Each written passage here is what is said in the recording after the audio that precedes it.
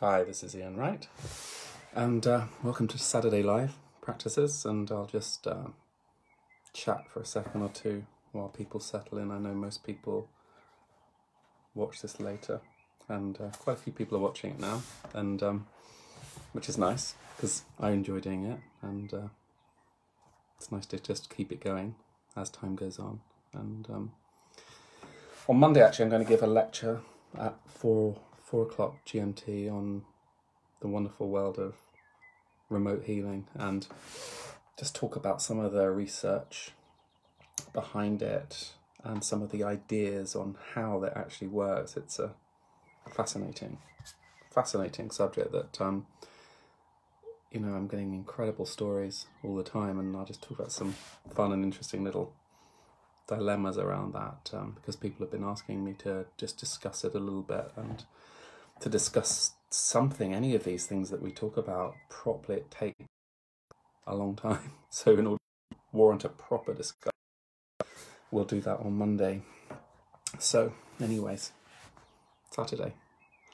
So what I'm going to talk about is just very simple restorative practice where we allow our energy to come back to us, because we put our energy from the first when you first wake up. Actually, when I first wake up, I like to lie in bed and allow and literally feel my energy restoring back to me as it comes in. Because in dreams and whatever, even in sleep, our energy is all over the place, and I literally like to feel it like packets of energy coming back to me. And we're going to do that and learn. And with a lot of these techniques, for me it's about becoming conscious of where our attention lies, and also aware. So if, for example, you've just had a certain slightly fraught, say, discussion with one member of your family or a friend or a colleague or something, and you're feeling a little drained afterwards, say, that often it's because you've put energy into that moment with that person, and literally your energy is there.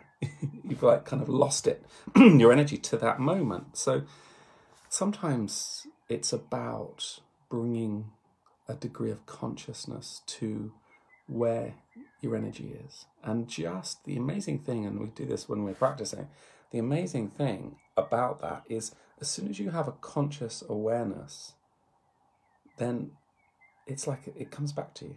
So we can lose our energy in time, for example, the future or the past.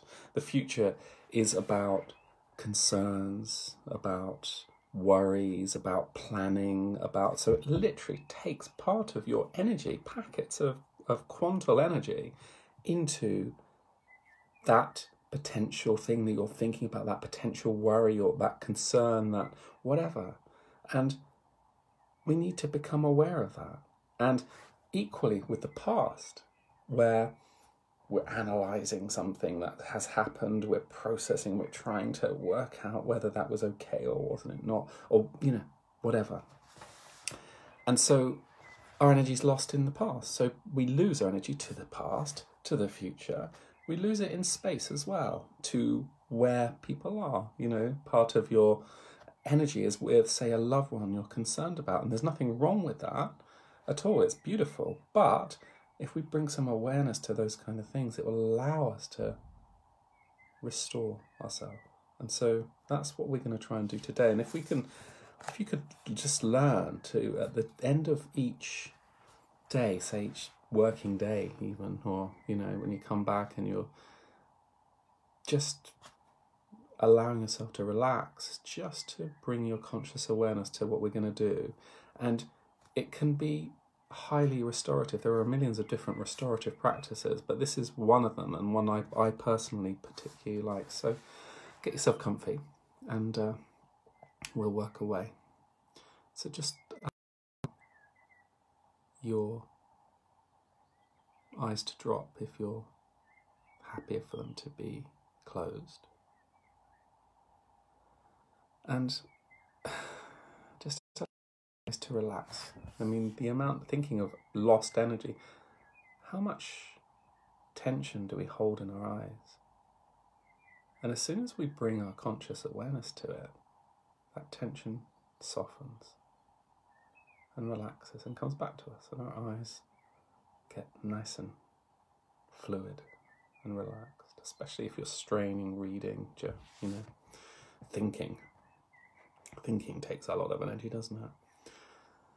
And bring your attention to your breath, to something that's soft, delicate, quiet in your breathing. And just allow your body to relax on the out-breath. And on the out-breath, just to lengthen it and let go of any tension that's built up in the last few days or the last day. And the wonderful thing about doing a practice, creating a practice, is it's a place to come home to.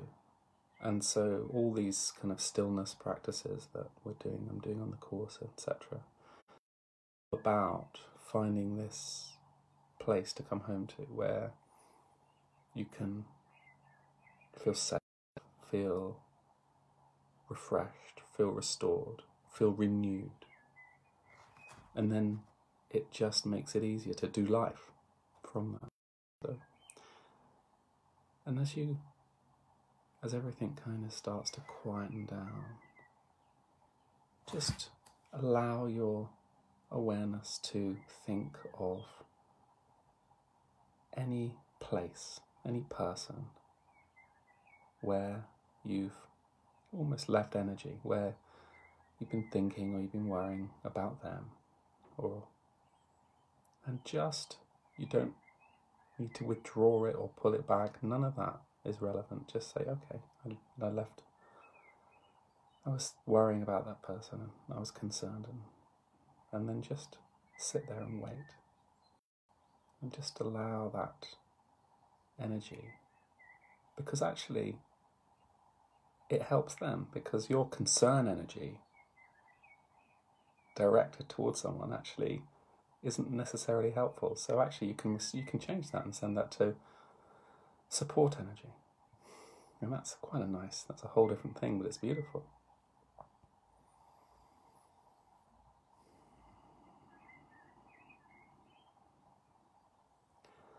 Just as you acknowledge that, and that person is enough, and this little quantal packs of energy as it come back, and you literally feel your energy coming in.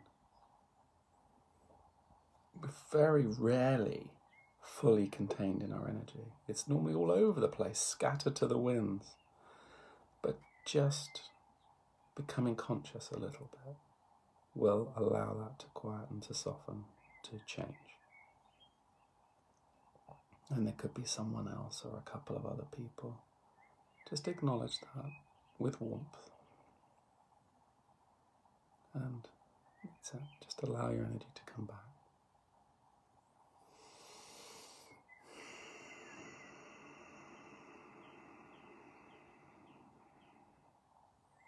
You're not taking anyone else's energy, you're just allowing yours to restore to itself.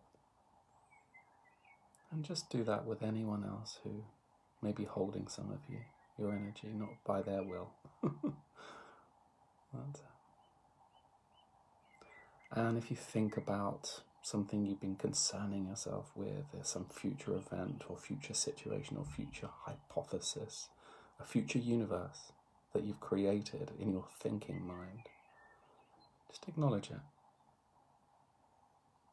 And as you acknowledge that, with warmth, no judgment, and just allow your energy to return to you from that thinking, concern, worry place, part of you.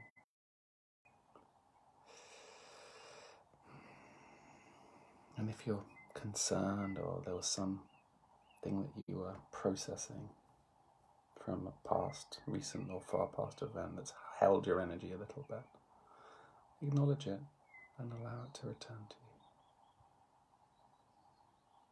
you. And you can keep doing this. The key point is the consciousness. The key point is no judgment. The acknowledgement's enough. It's a fulcrum. And when we're working, we talk about fulcrums. And by acknowledging a fulcrum, if someone is beside themselves or way out in the stars, just acknowledging where they are seeing it, and there's a change. And that's all you need to do. It is the consciousness of it that acts like magic, actually. And you literally feel yourself getting stronger and your energy coming back. It's amazing how much energy we put out in every different direction. And as your energy starts to return to yourself, and it may be something you've actually just done, you've been working really hard on something, and you've lost your energy to that today, just acknowledge that.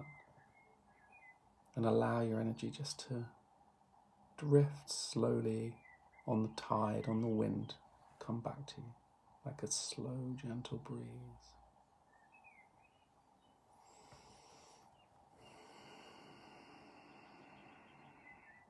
And the energy feels restorative, nutritive.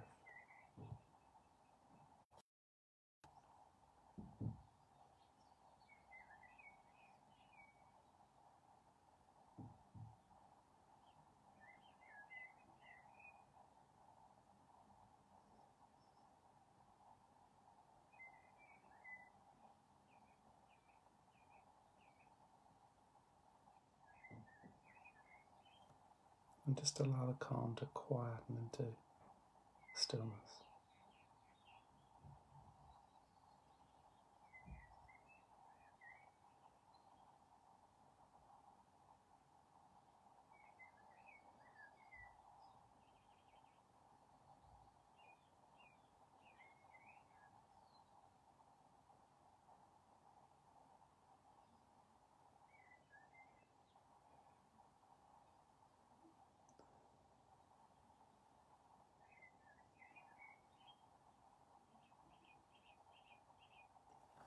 And that stillness that's outside and around you is connecting up with everyone else who is feeling that stillness, be it now or in the future, because it's forever now.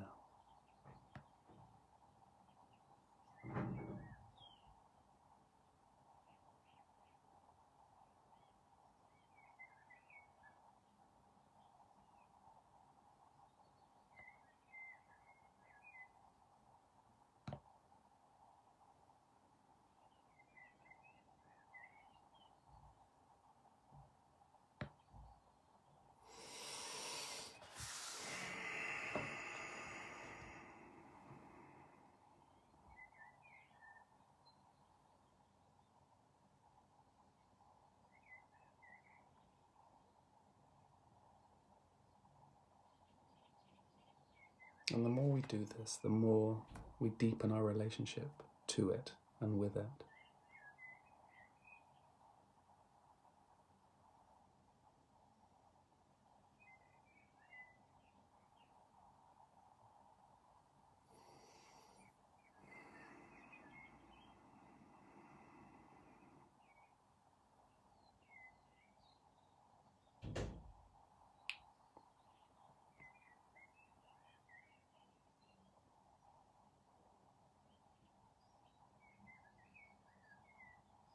Okay.